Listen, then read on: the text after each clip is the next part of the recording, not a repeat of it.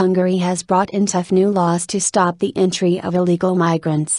Police can now detain anyone who tries to breach a razor wire fence built on the border with Serbia. Hungary has become a key point on the journey north for thousands of migrants from the Middle East and Africa. The EU has agreed to relocate 40,000 migrants from Greece and Italy to other EU states, starting on Tuesday.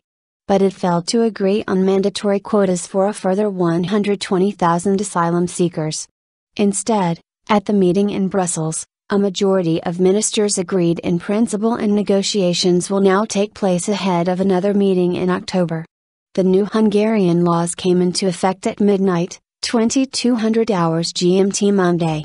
Police sealed a railway crossing point that had been used by tens of thousands of migrants, and many slept out in the open on the Serbian side of the border. Police buses will now take asylum applicants to registration centers, but if their applications are refused they will now be returned to Serbia rather than being given passage through Hungary, the BBC's Nick Thorpe reports from the border. Hungarian authorities said more than 9,000, a new record, crossed into the country before the border was closed on Monday. From now on anyone who crosses the border illegally will face criminal charges, and 30 judges have been put on standby to try potential offenders.